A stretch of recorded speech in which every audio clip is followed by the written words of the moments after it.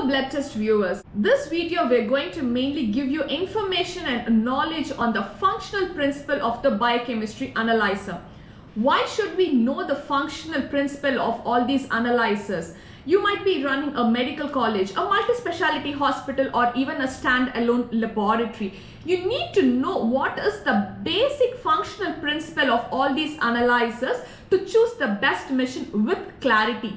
You take a point of care machine, small machine which cost you around 40,000 to 50,000, and to machine which cost you around 50 to 60 lakh. All these machines have various basic functional principles. Only when you know the basic functional principles of these machines, you will have a clarity on choosing the best machine for your premises. This video we are going to give you on how the basic principle of biochemistry analyzer works.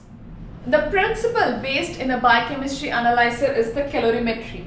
So it is the amount of light which passes through a colored substance. So if you take a semi-automated biochemistry or a fully automated biochemistry, the amount of light which passes through this colored complex is what we are going to measure, and we are going to get it as a value and we are going to report it. So what happens in a fully automated biochemistry analyzer?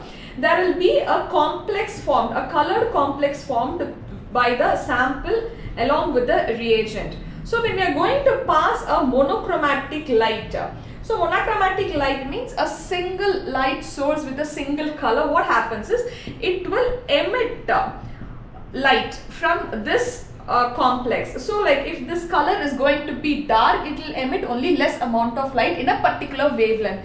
If this colored complex which is formed with the sample and reagent, suppose this colored complex is very light in color, it will not absorb much of the monochromatic light and it will emit an enormous, like good amount of light, which is again calculated or which comes in wavelength. So these wavelengths are captured here in a concave grating system in different wavelengths.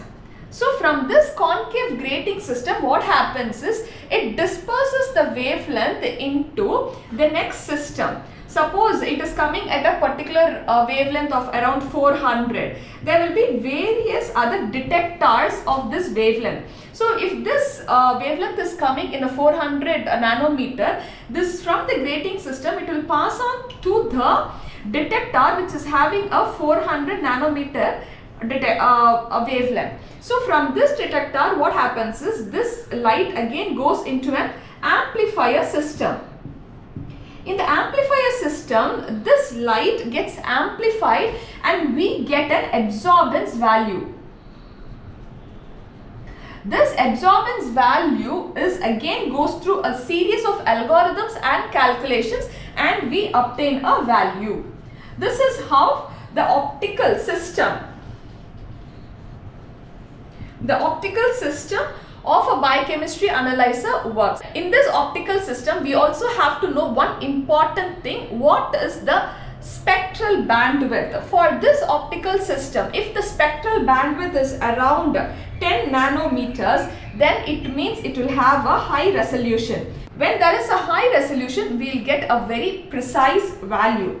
This is the major technology used behind a fully automated biochemistry analyzer. So what will happen when we are using a semi-automated and a fully automated biochemistry analyzer? In a semi-automated analyzer, when there is extra amount of reagent or extra amount of sample put into this complex, the color complex formed or the amount of the depth of the color formed can vary while you are doing it manually. That is what never happens in an automated system. That is why the values got from an automated system are more precise, because we use the technology of calorimetry or the principle of calorimetry in detecting all these biochemistry values, which are more precise due to the automated technology used in the automated biochemistry analyzer. This is the principle and this is the working of the optical system in very simple terms for you to understand how an automated biochemistry system works.